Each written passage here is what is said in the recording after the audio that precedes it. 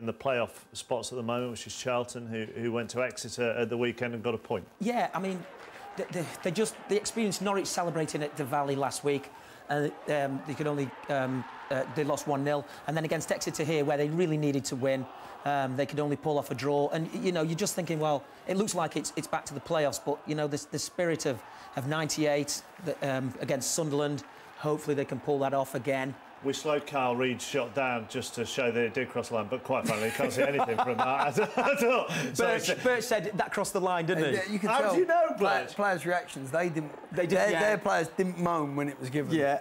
Oh, fair enough. And Phil Parkinson said afterwards that if you'd have given him the playoffs at the start of the season with the young squad that he had, he'd have taken that. Well, you know, I mean, obviously they had to get rid of a few players, but they were still one of the favourites to go up.